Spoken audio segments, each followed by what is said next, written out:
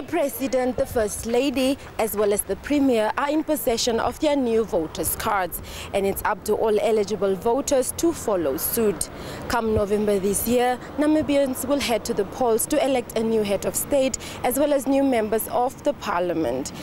After receiving his new voter's card, President Hifikepunye Pohamba highlighted a weakness he noticed during the registration process.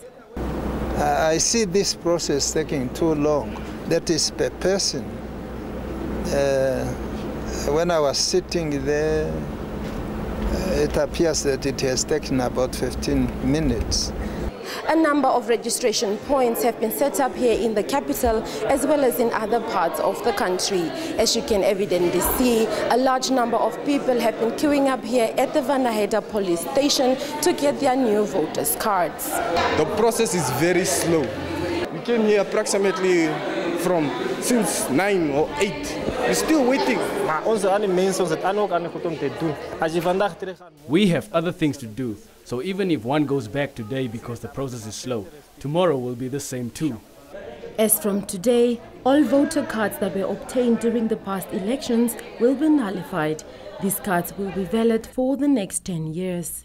Voting is very important for every Namibian citizen. Therefore, you must follow what is required for you to vote.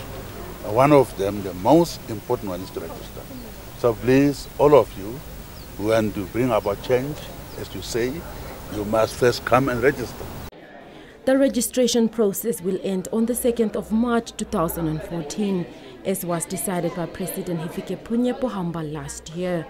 During this 42-day period, the ECN hopes to collect the data of all registered voters and to compile a new voters' roll, thereby enabling transparent and democratic elections to take place.